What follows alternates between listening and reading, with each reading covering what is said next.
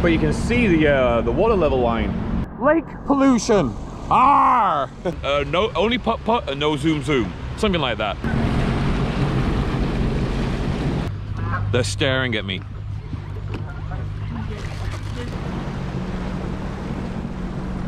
I can see a few bums from here.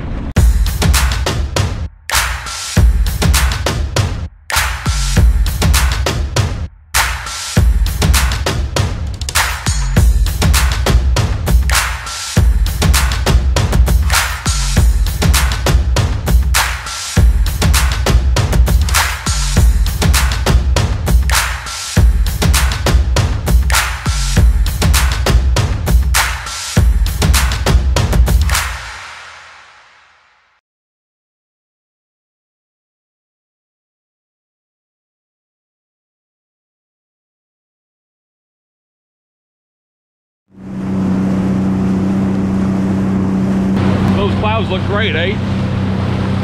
Not quite the Simpsons clouds, but they're getting there. That's just typical after you get a nice, the humidity clears and you go into a northerly wind, you get those little clouds.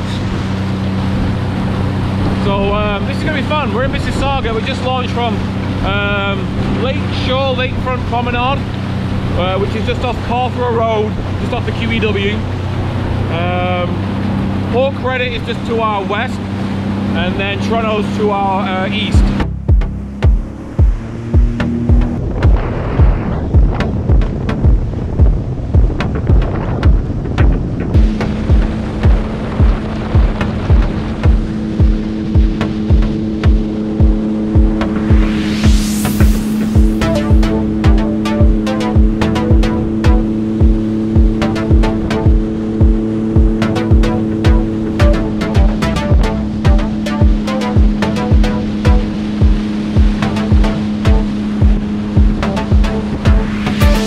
I'm hoping the wind is not too bad on all this, because it really is gusty down here today. We've got like wind gusts of like 38 kilometers an hour.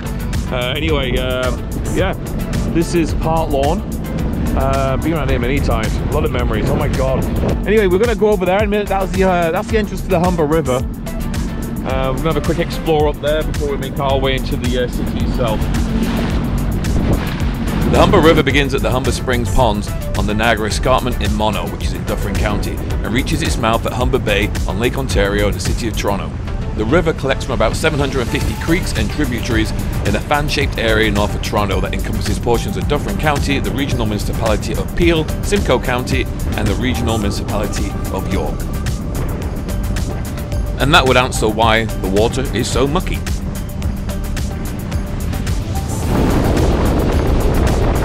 How far we can go up here. It's only 4.5 feet deep, so I've got to keep an eye on that. And the wind blowing down here is really strong. You might hear it.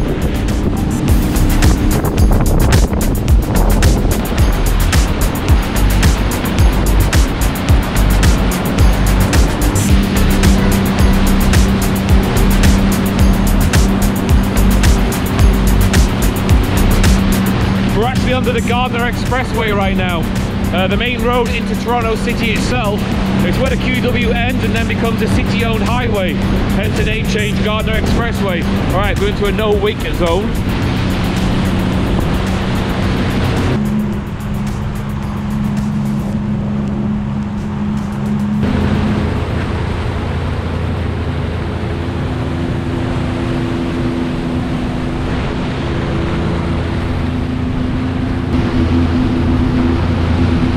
Staying a constant between 6 and 8 feet, but it's so murky you don't know what's below you. A couple of kayakers up there, but I think we won't go as far as that. We don't know how deep it's going to be. And like I said, the water's really brown. This is one of the main runoffs for all the storm drains, I guess, the Humber River. We've got a lot of rain, hence it's so bloody mucky. So anyway, we'll venture back out onto Lake Ontario and make our way along over to the city of Toronto. I don't know how close I can get to this. Let's have a look. But you can see the water level line of how high it's been at some point. On the graffiti here, there's a water line. So I guess when this river really flows, it really flows, and it gets quite deep. Now, this is the Humber Bridge, the pedestrian one. And the last time I was on that bridge was quite a few years ago, probably at 12, 13. And I took a really good photograph on that bridge. And I'm going to show you that photograph right now. I took this during the Toronto Air Show quite a few years ago. I used to do aviation photography. I used to love doing stuff like this. And I managed to get this great image of the Blue Angel, one of the Blue Angels. Fantastic. Taken from this bridge.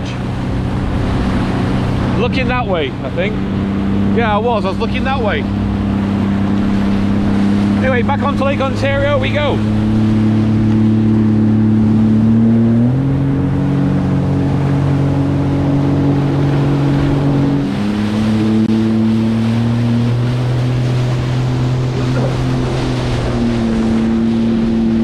Alright, we're just approaching BMO Field, an Ontario place, which currently is abandoned, right? Closed down quite a few years ago, so we're going to see if we can get out, see how far we can get around Ontario Place. So this should be interesting. Looking forward to this one. Once upon a time, Ontario Place was a very popular place. Even though it became a bit of a white elephant for a while, it was very popular. And it's just been sat here vacant and just wasted away. So we're going to check it out right now.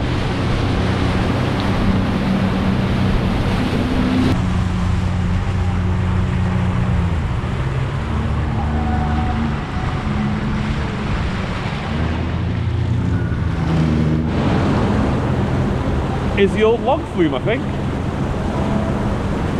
Did you have a water ride here, the log flume? I think that's the back of it right there.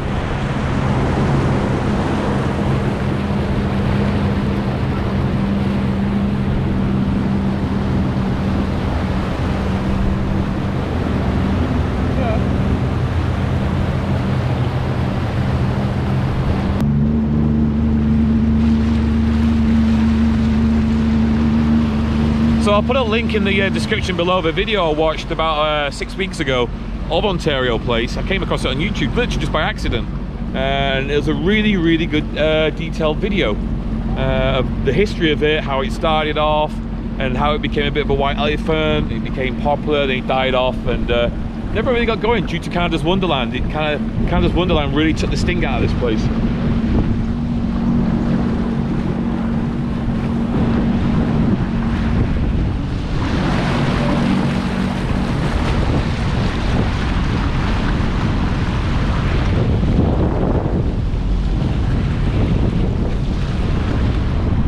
The water's getting clearer but shallower.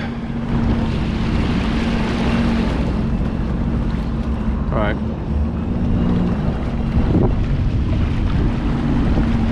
See how far I can get around.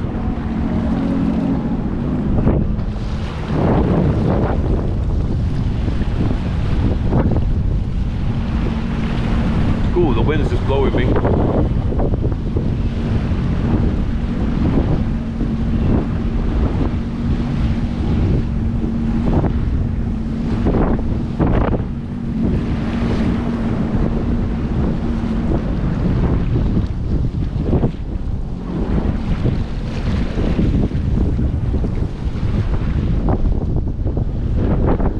Aye.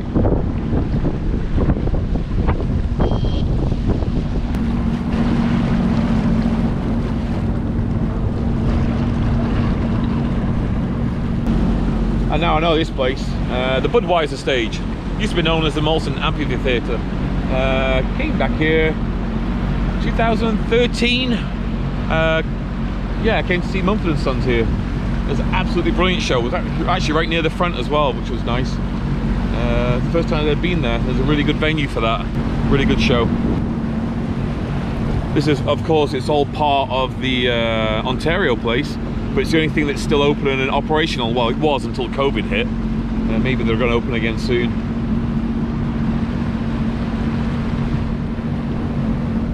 Gotta have the customary coffee on the Sea-Doo here at Ontario Place. By the way, it smells in this area. We're at the far end of it and it smells of poo. So anyway, we're gonna drink this and head back out onto Lake Ontario and make our way over there to the city and then the airport. So let's go.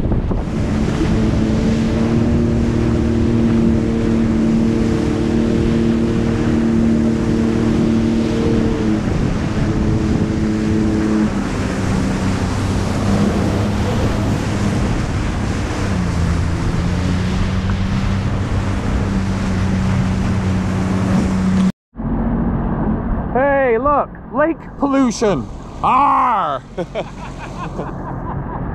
C-E-G-E-C-R.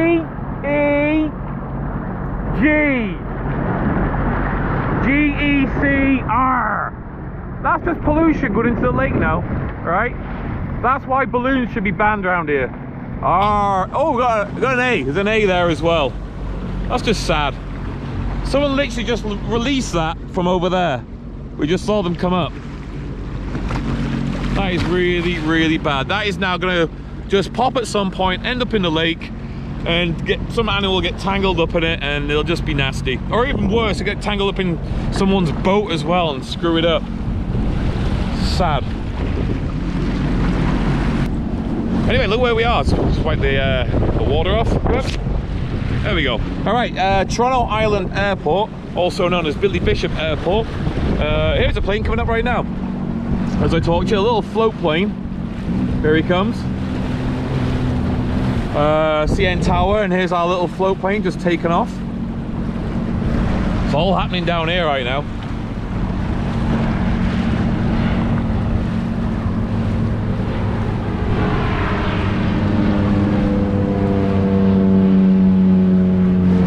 There's a good chance that's probably going up to Georgian Bay.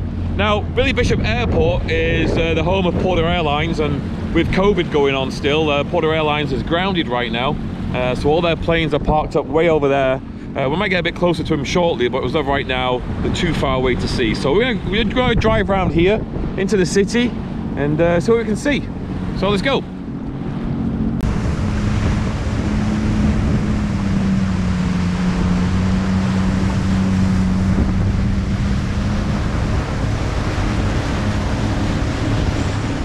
Looks like we've got some kind of party boat going on here. This is the River Gambler coming past. Lots of people on it. See if they'll wave at us, shall we?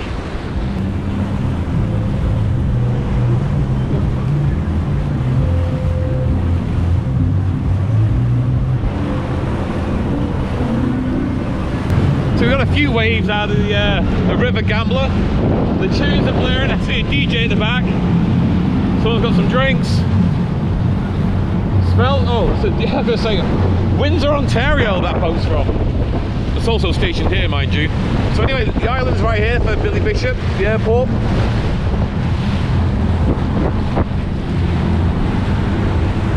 And we're now entering the metropolis of Toronto, home to nearly 3 million people, the 4th largest city in North America.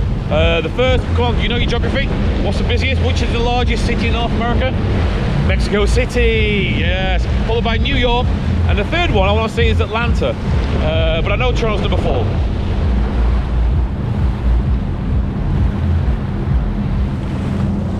4. That's the ferry which runs between the mainland there in Toronto to the island for the airport. And when you're on the water, the ferry has the right of way at all times, all the time. If you ignore that, or also you ignore those white markings out there which say keep out, there's a $10,000 fine, and they're very strict about it. Now the good thing about having a Sea-Doo and having a permit to be on the water here, you get to go and check places out like this. If another camera comes on. There we go. Set up a little bit. Hey, look at this boat from Thunder Bay. Empire Sandy. That is a nice tall ship. I like that. That is really nice.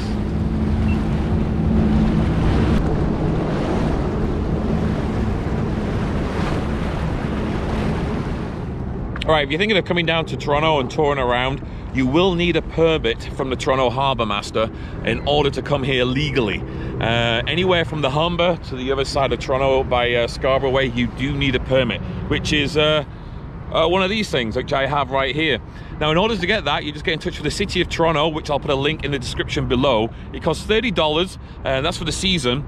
And as of right now, there isn't a test because of COVID. So what they're going to do, the Harbour Master calls you, and he does, and he'll ask you, you'll spend about 10-15 minutes on the phone where you're asking a few questions, telling you a few of the rules, and then he'll inform you that you will have to attend a course next year, which I'm looking forward to, because you're going to get to do the man overboard and stuff like that, which I think is really good, and I'll learn some new things. So, but you will need one of these. If you do not have one of these, there is a fine, and they do go around and check a lot of the vessels around here. So in order to come into the city of Toronto, you will need to get this. And just to remind, and also to let you know, when you speak to the Harbour Master, Mike, when he calls, apparently, he told me and several other people, there is no, you can't zoom, only putt. Or is it, no, only putt and no zoom. Something like that. So when you're in here, and there's some jet skis now coming pretty fast, and you got to keep it below 12 kilometers an hour.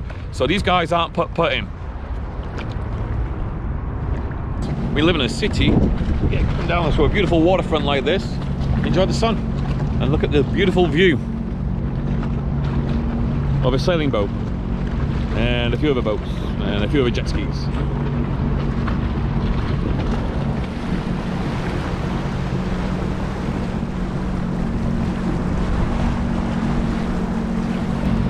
Now I'm getting really hungry and thirsty. I got water and Gatorade, but fancy a nice drink.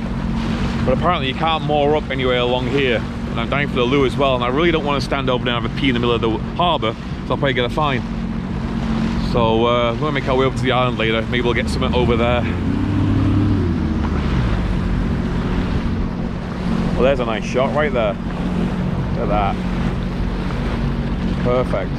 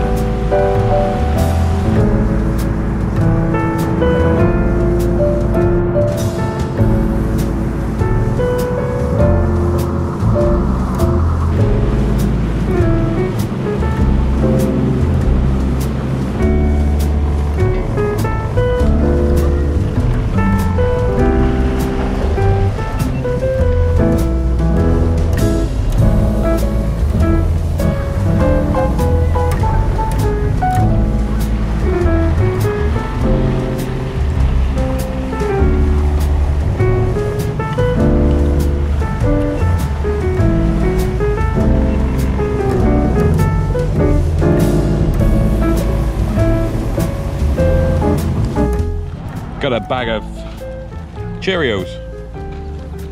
I don't know what flavour they are. They're sweet, a bit stale as well. So I'm gonna feed my friends, the ducks. Here come the geese. I want some Cheerios, some flavoured Cheerios. There you go. Whole grain. Come on, mate. There you go. Feeding geese.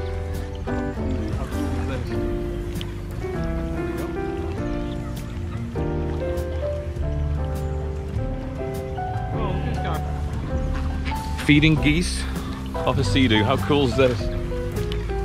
There we go.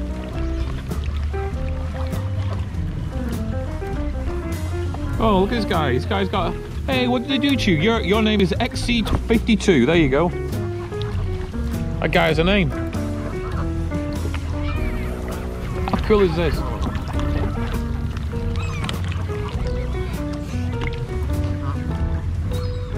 Cool, eh?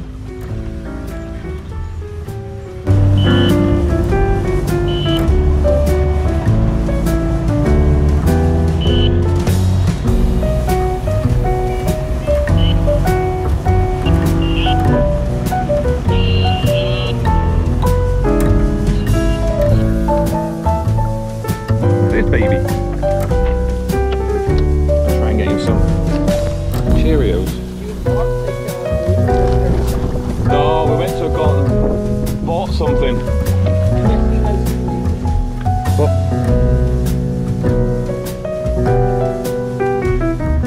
Alright, we just technically we haven't moored up, but we just pulled over here on Toronto Island.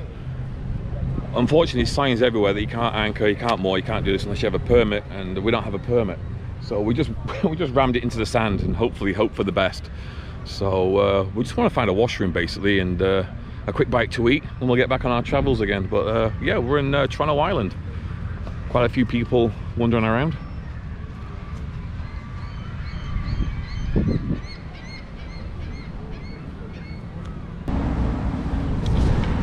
Oops.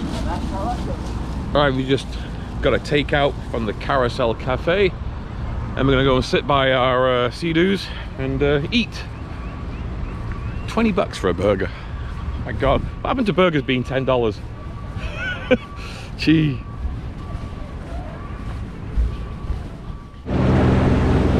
Duck.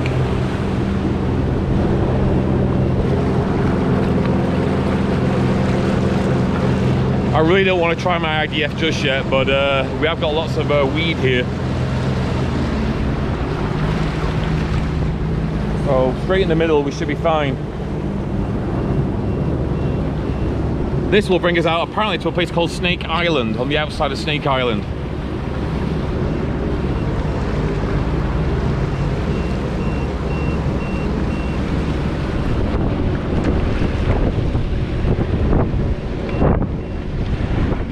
I just used the IDF for the first time and we didn't video it.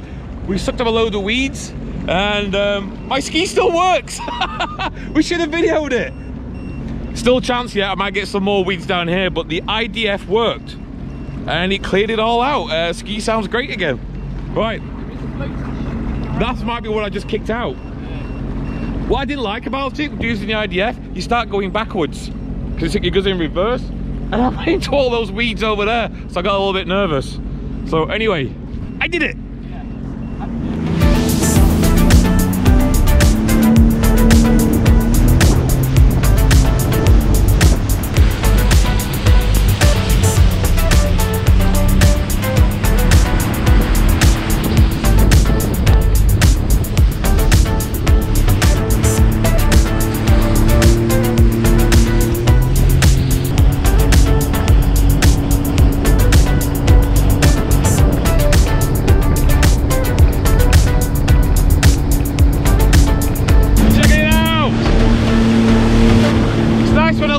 A massive ship, look at this.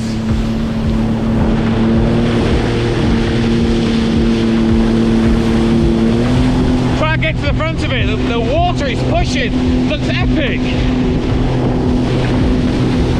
Look at the bow.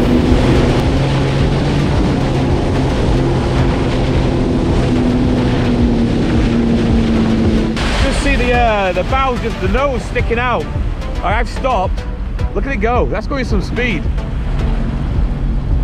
It's probably about 12, 13 knots out of here already. Some guys up there just on the deck.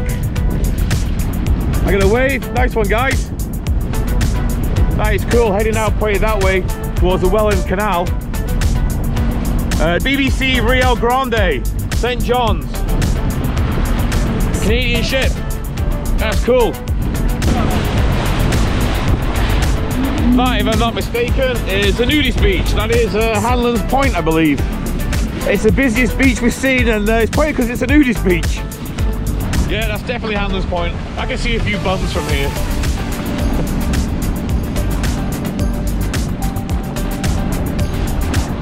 You know, you guys just let it all hang out.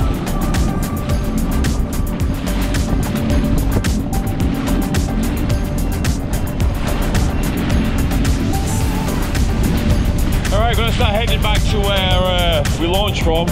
So it's goodbye Toronto from this side, and I'm sure I'll be back to explore again. Maybe on a warmer day. But